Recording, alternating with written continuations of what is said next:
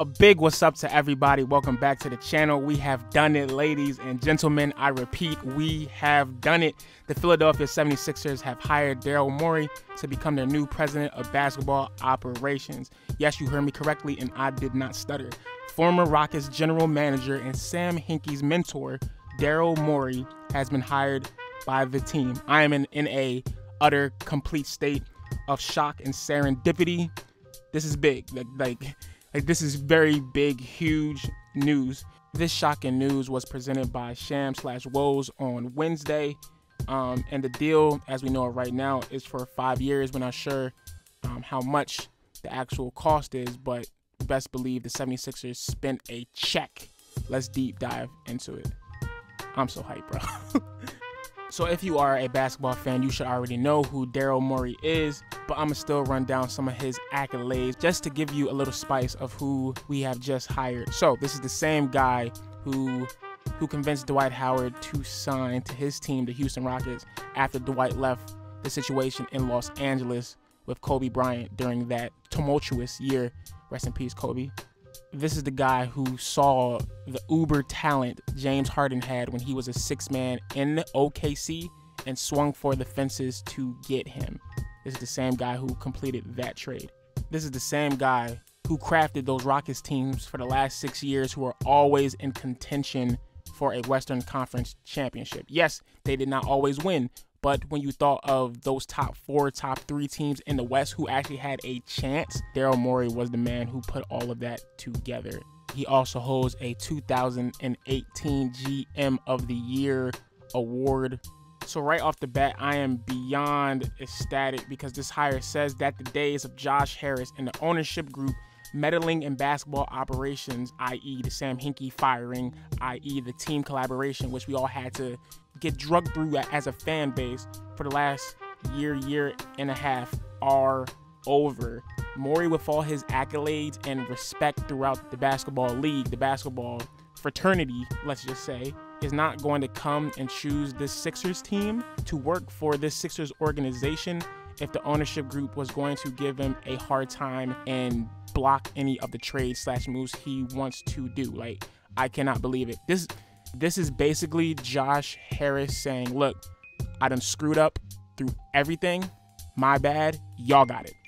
He's literally saying, look, because there is no way that Josh Harris and David Blitzer hire the mentor of Sam Hinkie, the guy who, like, you know, I don't even got to go through Sam because you already know he is my boy, but hire his mentor without owning some responsibility, saying, look, maybe what we have been doing the last 4 years hasn't been working, and maybe we should allow someone else to do. Specifically choosing a hire from Hinkie's past, that's a pride/ego thing, bro. The process has been vindicated. I have been calling them incompetent for the last 4 videos. I might have to take that actual statement back, y'all, and probably spent the check too. No, they spent mad bro. How much money has the Sixers been spending the last few weeks? These mofos are loaded. But that's besides the whole point. This move, along with all the other offseason moves, gives the team an identity, something we have not had for a long time. I can't even put this into words. I really thought that, and this is, look, I have a whole script of everything that I want to say in this video, but right now is completely off script. If you can talk to any of my friends, if you can talk to my pop after being swept by the Celtics in the playoffs and fired Brett Brown, and we were in just like complete disarray, I really thought that like the Sixers were done. There was going to be no way we could come back after squandering all of our assets, giving away Covington, Dario, assets, picks, trading for Jimmy Butler, gambling our future for a 1-year rental, signing Al Horford, Embiid getting upset because he's seen everything within the Sixers franchise from the ups and the downs since the beginning, since 2014, which is 6 years ago, a very long time. I thought we were honestly finished without a miracle happening. And the basketball gods allowed Doc Rivers and Daryl Morey to be available. If that's not luck, I do not know what is. There was literally a fork in the Sixers We were done. I was going to have to hear Celtics fans for the next 5 to 6 years talk mad-ish on, oh, Jason Tatum, he's only 21, 22, 23. I was going to have to hear that for so long. But this offseason has changed everything. Literally saved the trajectory of our team. And no, this does not make us an automatic championship contender for next year, but it damn well helps aid in that pursuit going forward. This is beautiful. Back to my script. So what can you not love about this hire? If anything, what is the one thing that the Sixers need to actually go to the next step? What is the one thing during the 2017-2018 season that we had, which made us so great, that allowed us to blow out teams in the second halves of each game? Shooting.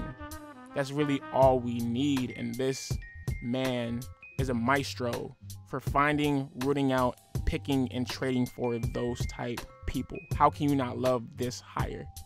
It's so funny because everyone was saying when Morey stepped down from his Rockets position that he was going to go home, stay with his family, take his mind off of basketball, and just change a different career path. That was a smokescreen. It's like, nah, bro. Like, trust the process, bro. You guys might have saw my comment. I believe it was on the new front office hires video, and I said it might be a pipe dream, but I want the Sixers to hire Daryl Morey for personal reasons. And God is a God of answering.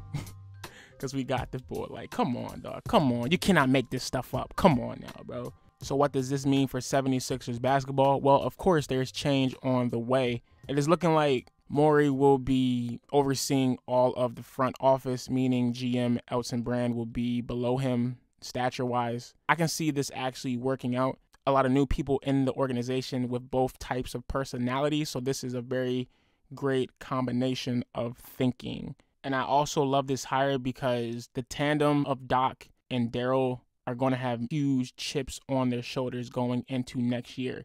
Doc, because he has blown a lot of those 3-1 leads, let's just keep it real, and everyone has been calling him an incompetent coach.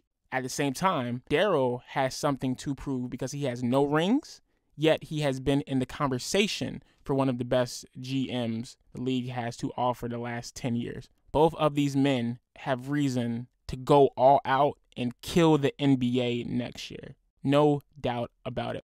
If you feel so inclined, let me know what you think of the Daryl Morey hire down below in the comment section. Be sure to like, comment, subscribe, and to share my channel with a 76ers fan and potentially a Rockets fan.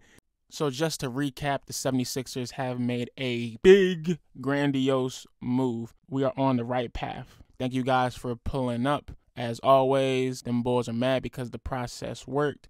My name is Cain, and I will see you next time. Peace.